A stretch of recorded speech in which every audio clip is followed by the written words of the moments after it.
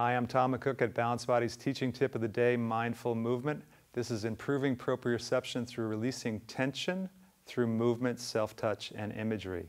I'm taking hold of my trapezius muscle.